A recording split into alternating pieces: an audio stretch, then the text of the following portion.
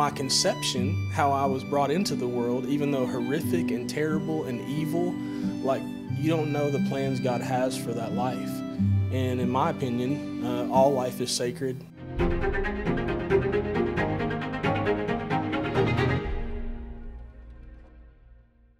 A shout out to all young people in the pro-life movement, or not in the pro-life movement, but thought to defend life, thought to speak about abortion to your friends at college.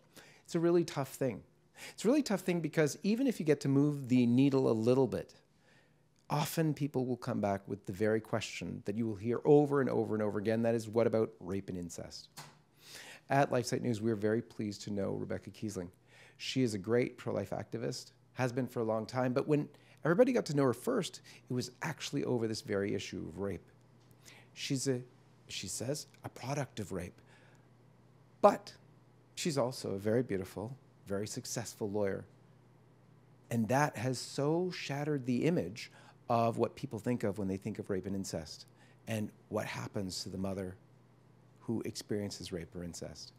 She's run an organization called Save the One, which talks not only about women who have been raped, but also the other side, women who have gone ahead and kept their baby, who were in a situation of rape, and those who have killed their babies through abortion, and the suffering and torment that comes with that. She has brought us to so many heroes sharing their testimonies of keeping life after rape and incest, of being the children of those who were raped. And we're pleased to bring you one of those stories today. His name is Steventhen Holland. You've probably seen him on a live action video, which went crazily viral. Stay tuned for this episode of the John Leonard Weston Show. Steventhen, thank you so much for joining us. Yeah, it's a pleasure to be with you. Thank you for having me. Let's begin as we always do with the sign of the cross. In the name of the Father, and of the Son, and of the Holy Ghost. Amen. Steventhen, if you can, just tell us, first of all, your story, just a summarized version of your story. Yeah. Well, when I was 8 years old, I had some friends of mine at school come to me and say, "You're weird and different." And I'm like, "That's not very nice. What are you talking about?" And they said, "Well, you're the wrong color." And I look at my hand as an 8-year-old little boy, and I'm like, you know what? I've never thought about this, but I am a different color. I wouldn't say the wrong color. That's not very nice. But I looked at my hand. I said, well, I look different than the rest of my family. They were white, and I'm biracial. So needless to say, I had some questions, right? So this little 8-year-old boy comes home, and I'm sitting on the edge of the bed with my mom that night, and I really didn't want to talk about it because I was hurt by what they said. But I had a mom that was kind of nosy and in my business, you know. And so before I laid my head down on the pillow, I've told her exactly what happened that day. And so then we have this conversation of, I found out at 8 years old that I was actually adopted. So she told me that at 7 days old, they brought me into the family as a 7-day-old child. And as a matter of fact, I was on the same bottle of formula I left the hospital with. My legs were drawn up into my body. I was very malnutritioned. They told me that they actually told the family that I probably wouldn't survive, that I just needed a safe place to come. And what I didn't know is 2 years prior to them bringing me into the home, they had actually had a miscarriage and they had lost a 22-week-old little boy. So God used that pain of their loss to start foster parenting. So they had 4 biological children. Now, this is kind of funny to me. The 4 biological children, 2 boys, 2 girls, was Ricky, Rod, Renee, and Robin, and then there's Steventhen, right? You would have thought if I didn't recognize the color was different, maybe, you know, like I'd never thought about my name being different. But what I like to say is, you know, people ask me, how did it take 8 years for you to realize your skin color was different and all these things? And I think love goes deeper than DNA. Love goes deeper than color and blood, right? So the reason I didn't know those things is because I was showered with love. So very loving family, but if I'm being honest, that's the first time in my life I ever remember feeling broken. It's the first time in my life I ever remember asking God why. You know, obviously, why do I have to be the wrong color? Why do I not look the same? But what really hit deep was, why would a mother not want her son? I felt like I was thrown away, that I wasn't worth enough to be kept. So that little 8-year-old boy, right, is struggling with that. That's what I'm facing. And, you know, you fast forward middle school and high school. I didn't want to be weird and different anymore, so I've been 200 and none of your business pounds since 7th grade, okay? So I was a fullback and middle linebacker, baseball player. Sports became the way that I could find identity and worth. Like, I'm going to hit you really hard if you want to talk, you know, tell me I'm weird and different.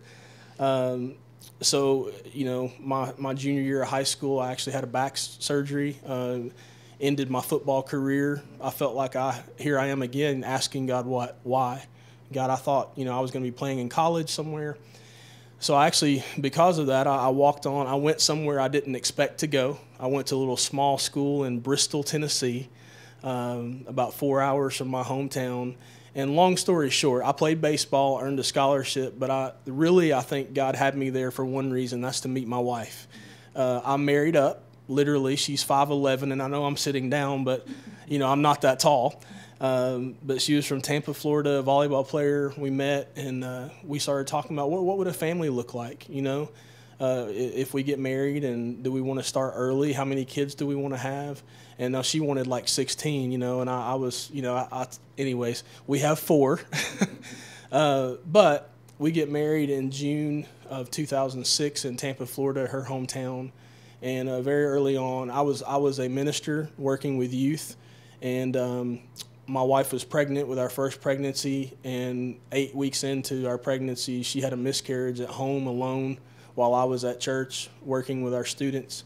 I come back home and find her in the floor, doubled over in pain, and, you know, here we are both asking God, why? And so we've lost our first baby. We have a successful pregnancy, who's our 16-year-old daughter today. Our third pregnancy, 10 weeks in, we have another miscarriage, so we've lost another baby. This time she had to have a DNC, so she had to have it surgically removed, lifeless baby in the womb. And so she went into the doctor's office with a baby in the womb, but came back to me with an empty womb. And for this dad's heart, it just ripped me apart.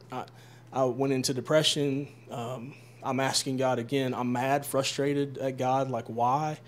But in the middle of that pain and that brokenness, we're on our 4th pregnancy. So we lost our 8-week-old, had Isabella, who's our 16-year-old, lost our 10-week-old, 3rd pregnancy, and then we're pregnant with Eliana, who's our 13-year-old. And I'll go ahead and tell you we have another daughter. Notice no guys. It's just me alone, 3 daughters and my wife. But with the 4th pregnancy, in the middle of that pain and depression, just the Spirit of God said, it's time. And I'm like, it's time for what? I need more information. It said, it's time to look for your mom. So from 8 years old to 27 is where I find myself in 2009. I had all these questions, right? Why? Why would my mom not want me? And they're about to be answered. When I was 8 years old having that conversation with my mom, there was a moment where she gave me a folder. It was 8 pages of typewriter paperwork. So I had my birth certificate, and I had 7 pages of family information. And I took that paperwork and started searching on Google. And 3 days into the search, I found a man named Steve Holt. He's a magician and ventriloquist from Spartanburg, South Carolina. Now, what's significant about that is my birth mom's name was Glenda Sue Holt, so the last name matched. But I don't know I know you all don't know me. You don't know me super well, but I don't like clowns. I don't like Chucky, It. You know what I'm saying? They freak me out. This man is a magician and ventriloquist. I didn't want to be on this man's site, you know, but something inside of me said, keep looking. So I look on his bio, and every single name on my paperwork from 1982, I was born March 31st, 1982, matched what his online information said. And one specific name was Glenda Sue Holt, who is a baby sister. And that's my mom. That's my mom's name. So I sent him an email. And then we do a phone call, and sure enough, at 27 years old, I met my birth uncle. I flew from Tampa to South Carolina to meet with him about a month later, and he actually told me how I came to be, which I did not know. And the story is that there were 6 kids, so he's one of 6. Their parents died at an early age, and they were all thrown into orphanages. All of them, except for him, are mentally handicapped, including my mom. So my mom only functioned as an 11-year-old mental capacity.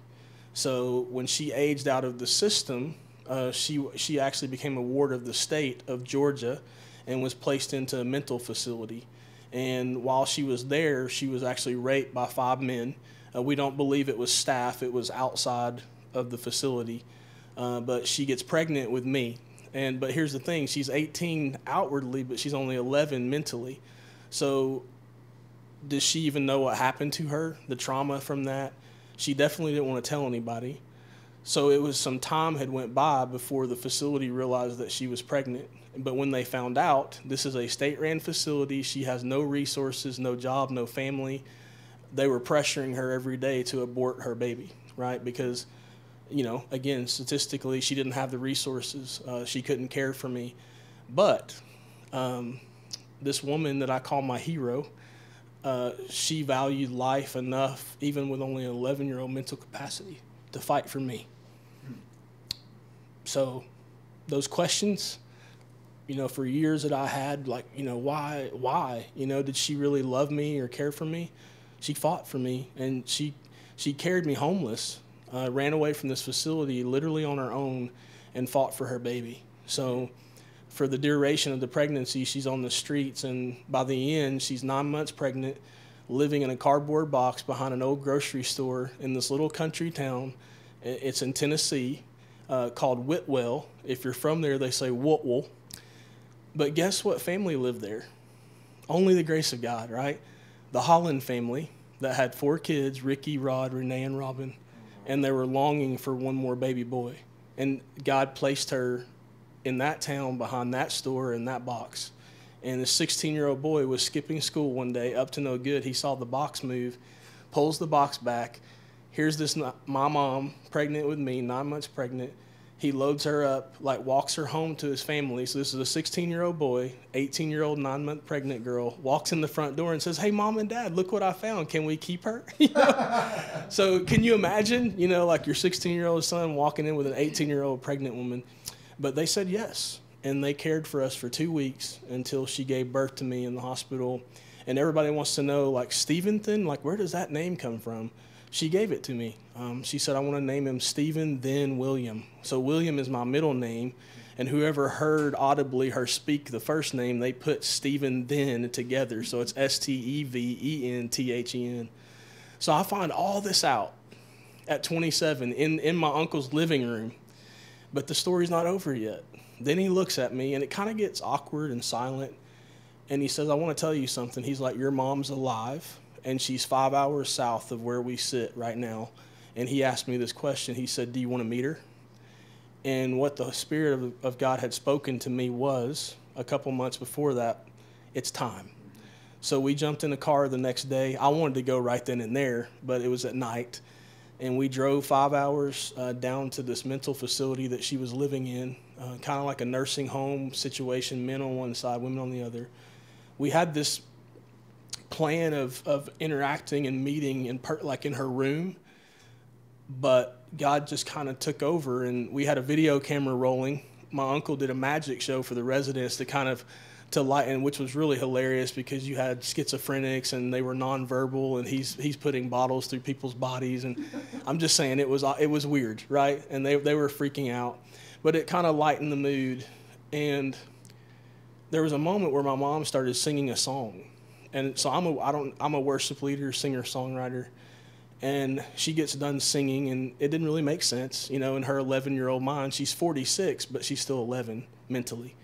I just felt led to come sing Amazing Grace, and I started singing Amazing Grace, how sweet the sound that saved. And I lost it, started crying, because this woman that I'm looking at literally saved my life. And then she finishes the verse, like every word perfect, on point, on key. And then my uncle has the honor of actually introducing us right there in that moment while the camera's rolling. So there's actually a video on YouTube of me, you know, me meeting my hero, Mama Glenda, for the first time. Beautiful. Let's take a look at that. The family that you gave him to take care of him, their last name was Holland. So his name is Steventhen, William Holland. And this is him.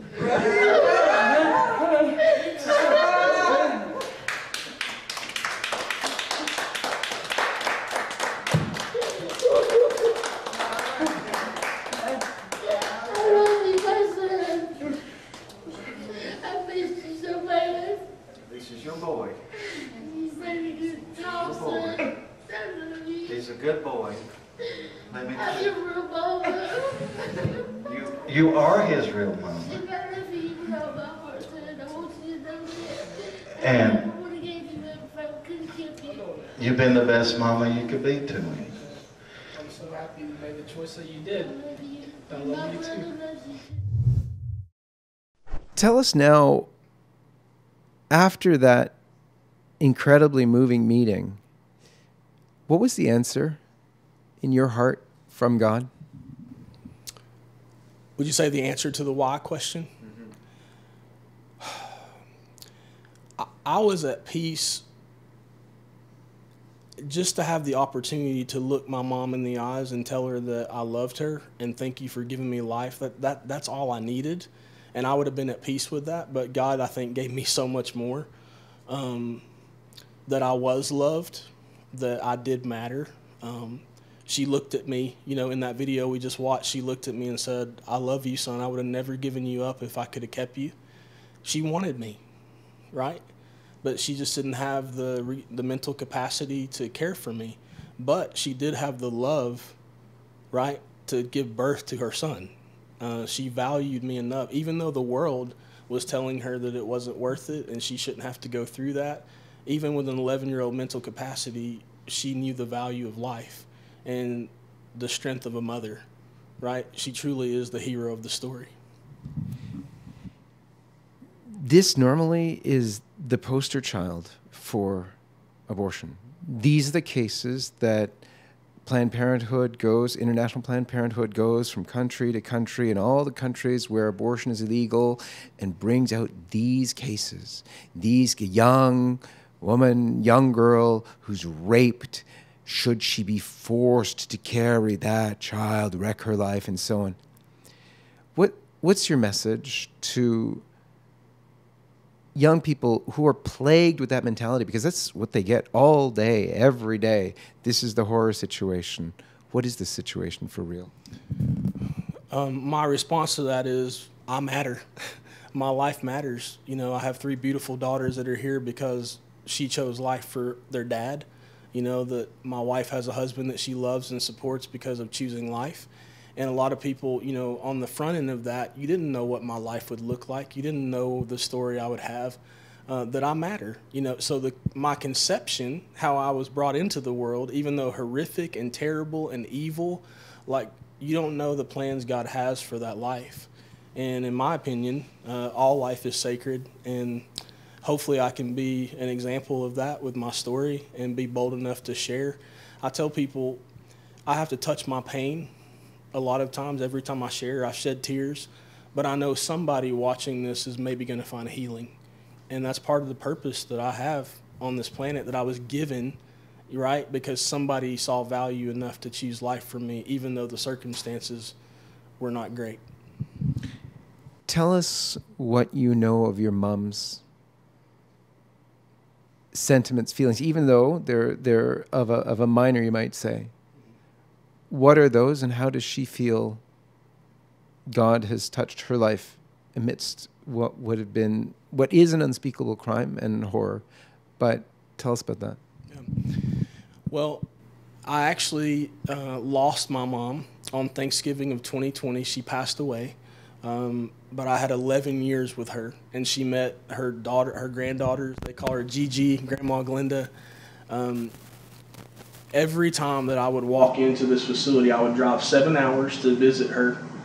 And every time I walked in, you know, I'm her son. She recognized that, right? And she loved me, and she hugged me, and we had this beautiful moment, you know, moments that we got to share over that 11 years.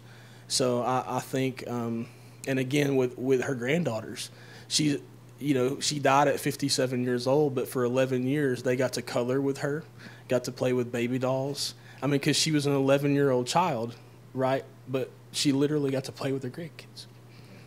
And I'm thankful for that, right? Her life had worth and value, even though a lot of society would say, well, you know, she only functions as an 11-year-old. She's mentally, you know, handicapped and challenged, but she's somebody's mom and she's somebody's grandmother, and she deserved to be loved and respected.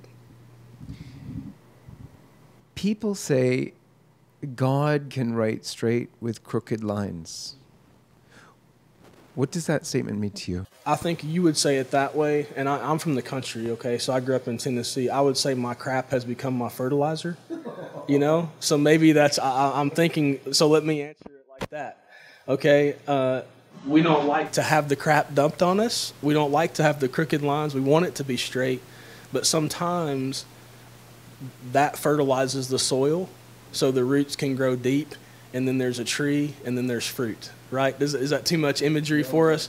But I think of that. I mean, that's just what came to mind. Like, my wounds have become a weapon, right? The brokenness that I carry have become the beauty of the object. As Christians, we believe that all of life is about eternal life. The world, our lives here are testing ground to get to heaven. That is the purpose of our lives. It's very short compared to eternal life. In fact, it's like the blink of an eye. In that blink of an eye, you decide which direction you're going to take for all eternity. What people think is immense suffering here is all about getting there. Jesus said, sounds horrible. If you love me, take up your cross.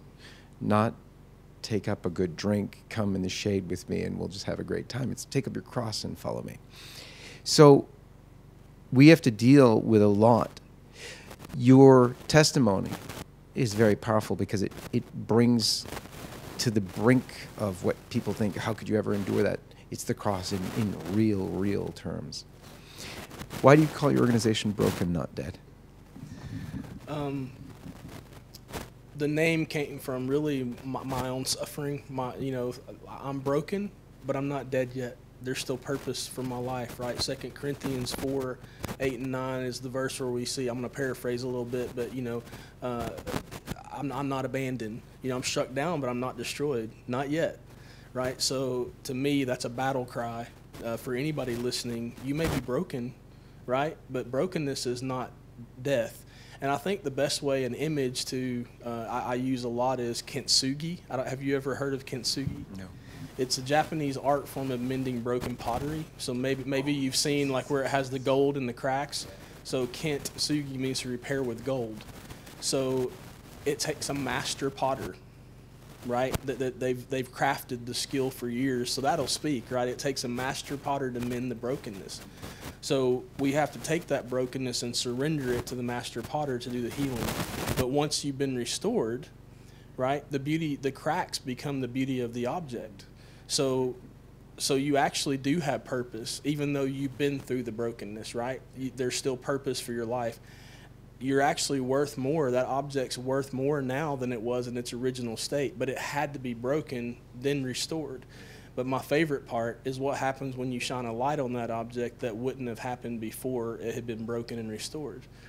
It reflects the light, right? So where is the light reflected from? The broken places. Right? The cracks and the scars. So I feel like for the image people out there in the world, that's what this means. Yeah, I'm broken, but so what? I'm not dead yet.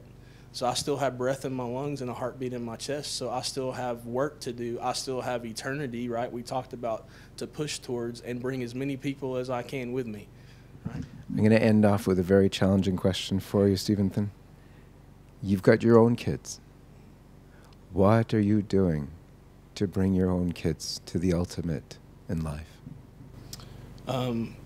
I think I'm trying to be the greatest example as a father and a man of God, as an example to my kids to bring them along with me, right? That's my first ministry is my family, my wife and my children. So it's a beautiful, you know how to get me crying.